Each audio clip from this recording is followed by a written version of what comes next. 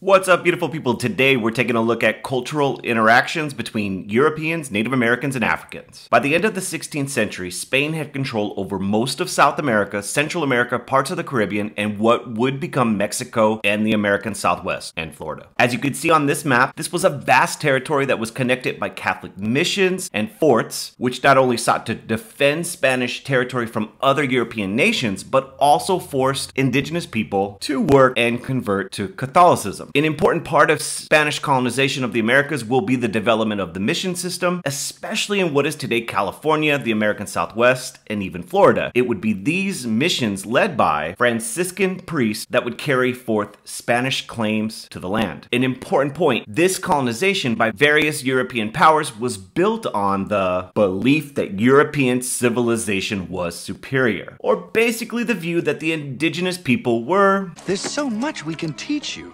We've improved the lives of savages all over the world. Savages? In their interactions, Europeans and Native Americans asserted divergent worldviews regarding issues such as religion, gender roles, family, land use, and power. As Europeans began to kind of take Native American land and demand more and more of their labor, Native people utilized different methods of resistance. They're not gonna take it. In spite of European colonization, tribes worked to preserve their traditional tribal culture, beliefs, language, and worldviews rather than accept or adapt to European ways and beliefs. Many tribes worked to preserve their traditional tribal culture, beliefs, language, and worldviews rather than accept or adapt to European ways and beliefs. While their political and linguistic differences hindered their ability to mount a united opposition to European colonization, Native people sought to preserve their cultural autonomy. This included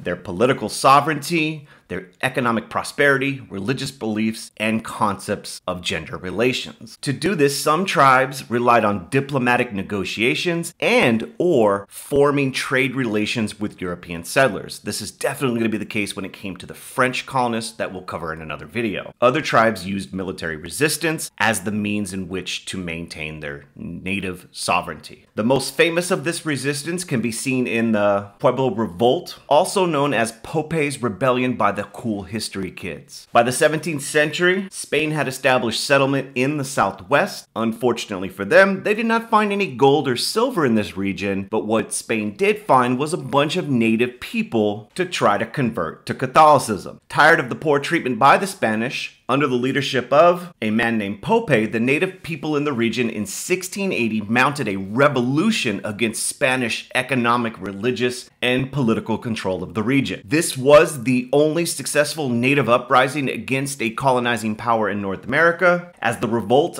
of the Pueblo people led to the death of hundreds of Spanish colonists and the destruction of churches and forts in the area. Spain was forced to leave the area for about 12 years, and when they returned, Spain was forced to allow the Pueblo people to retain many of their cultural traditions. Even after, when some Pueblo people adopted elements of Christianity, they often retained their own spiritual beliefs and gods. Over time, extended contact with Native Americans and Africans fostered a debate among European religious and political leaders about how non-Europeans should be treated. They're not going to treat them well. As well as evolving religious, cultural, and racial justifications for the subjugation of Africans and Native Americans. Sadly, most of colonization was about justifying the subjugation of non-European people. For instance, Juan de Sepulveda wrote The Just Causes for War Against the Indians, and in it, he justified Spanish colonization of the Americas, basically saying Native people were not fit for self-government, enslaving them was for their own good, and Spain was bringing all sorts of civilization, blah, blah, blah. You know, typical oppressor colonization type stuff. The brutality of the Spanish conquistadors was questioned by some, such as by the Spaniard de las Casas. In 1552, he published a short account of the destruction of the Indies,